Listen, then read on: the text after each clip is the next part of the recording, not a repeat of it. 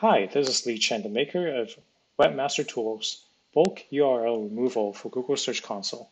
So I've gotten some questions in regards to whether the extension still works in 2023. The answer is absolutely yes.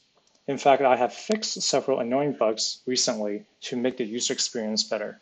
First off, let me provide some context. Google Search Console provides a way to quickly remove unwanted pages from Google's index.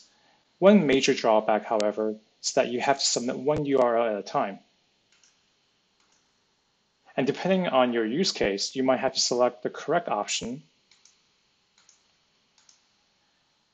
and then click on Next and then Submit, and then you get to do it again. It's a time-consuming, painstaking process. With my extension, you can have your URLs in a CSV file, like I'm showing here. Submit the CSV file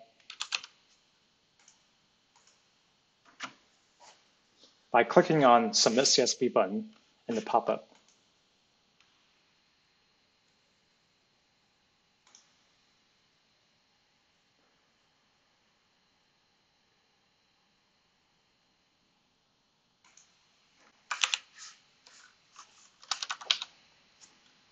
I should forget the file name.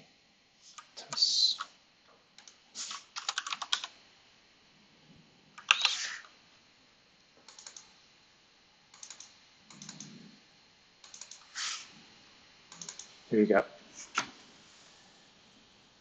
And as you can see, it will do that automatically for you one by one down the list. So you can just sit back and relax and let it do the work for you. And you can drag it out from your main browser window so that you can have access to the rest of your browser while it's doing its work in the background.